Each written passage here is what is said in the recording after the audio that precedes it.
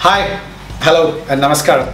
Welcome to another video of Fine Dining Indian, where you can learn some amazing Indian dishes into a different level inspired by my travel. So today we're going to try out chicken and chickpea curry. Evolution of this dish is like what is left over from after making something. So I put the chicken and chickpea together, mix it together in a pressure cooker and the base of the pressure cooker because it's thick bottom, and cooked it slowly. So watch this recipe.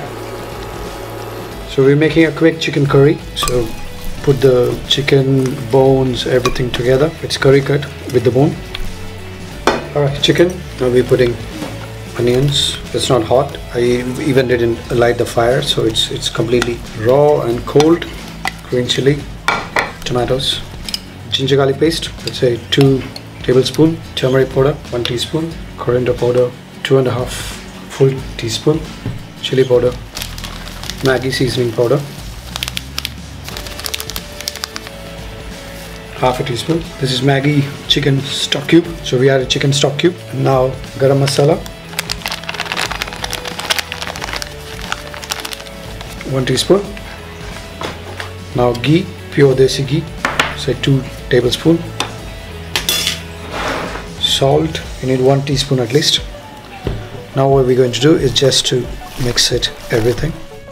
Mix the chicken like you're doing a proper massaging. Mix thoroughly.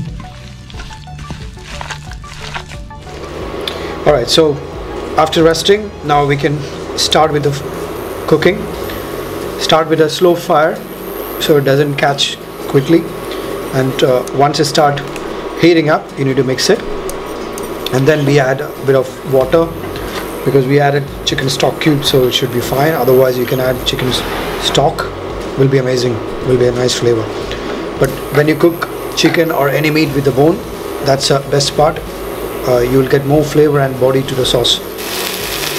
Now it started heating up. You can see the steam coming up and the sizzling sound. So now mix it slowly, allow it to cook. Once the chicken starts releasing the water, we will add, check the seasoning, add a bit more water, and then allow it to cook it on slow. So slowly mix it up.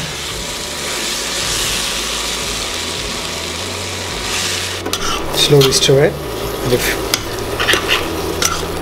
allow the water to absorb, and once that is done, we will add more water, and then leave it to slowly cook and the sauce to be thickened. At this stage you can check the seasoning. It's nice. It has a very good balance.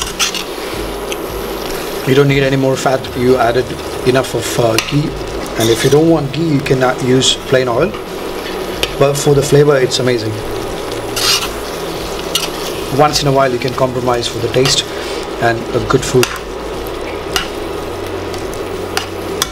Clarified butter, that's ghee. It's I can't say it's fully healthy, but comparatively it is better than using a butter. Alright, the water we poured on the initial stages, it's almost reduced. The chicken is halfway through, it's cooked, and you need to do the 50% on slow. At this stage I'm adding some chickpeas.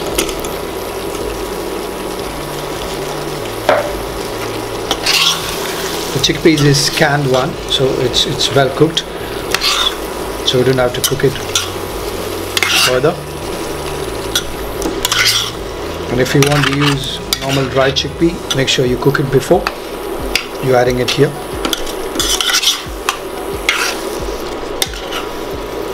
So now I'll be adding a bit more water.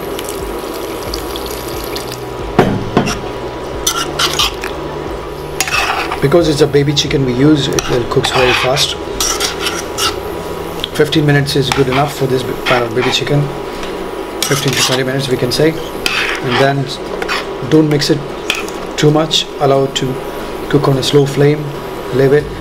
And once it's fully done, you just move the pan so it doesn't break the chicken. Okay, now I'll give it a boil and then bring it down to slow and then leave it there for 15 more minutes. Yeah, now I'll reduce it, leave it to cook it on slow flame. So you enjoyed this video, so make sure you share it to your friends, cook it at home, give your feedback, and click the bell icon for the next videos uploading, and do subscribe. Thank you.